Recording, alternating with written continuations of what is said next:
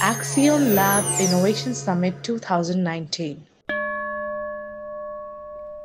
Anomalies are data points that do not fit well with the rest of the data.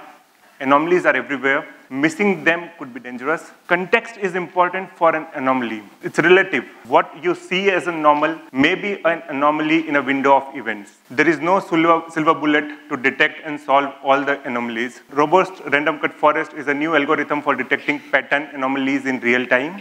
It uses both unsupervised learning as well as supervised learning. So basically, unsupervised learning defines the normal behavior and set the parameters and patterns for algorithm to use that and then detect what is normal and what is not and what is anomaly and how it works. Suddenly you find that you have your credit card in your pocket, but you get a notification that you've used your credit card in Pittsburgh when you're somewhere in Austin at that day, right?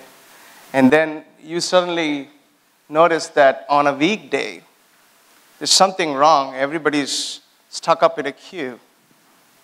And you get all weird emails. I say weird because the English looks all broken and jumbled.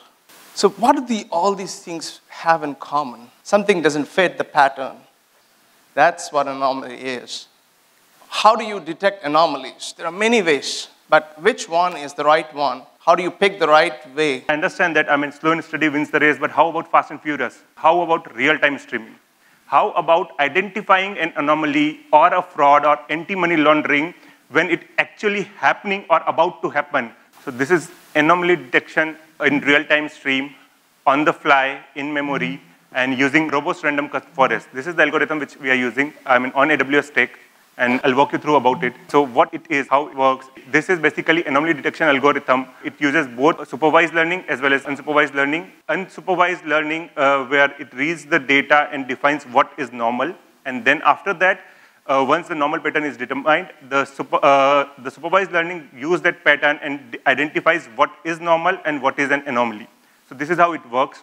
And enough of theoretical knowledge, a small presentation. This is my Python code. Basically, I'm using Boto 3 connecting to Kinesis, AWS Tech. This is the normal heart rate function, which basically gives me the normal data. And the next part is basically the higher heart rate, which is the anomaly or anomalous data, which I'm ingesting in my data. And this is the code which basically 0.01% anomalous data I'm ingesting into the stream. And this is where I'm connecting it to Kinesis. So I'm now triggering my Python code, which will gonna give the streaming data into Kinesis. This is the real-time streaming data.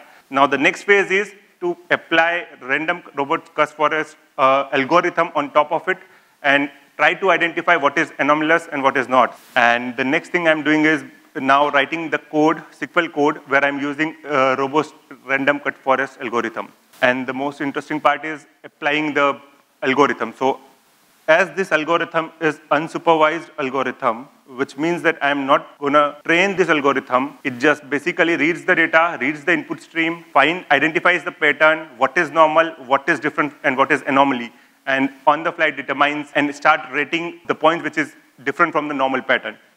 So, just like AI or machine learning, the fraud detection or anomaly detection is applicable to all the industry, all the verticals, whether it is banking, finance, healthcare, or anything. So a few of the use cases which I've mentioned, like fraud detection or roaming abuse or video surveillance, detecting or tracking the object, or a traffic signal, somebody is going on wrong side or not following the lane or something. So it's applicable for everywhere, every domain. Accion Lab Innovation Summit 2019.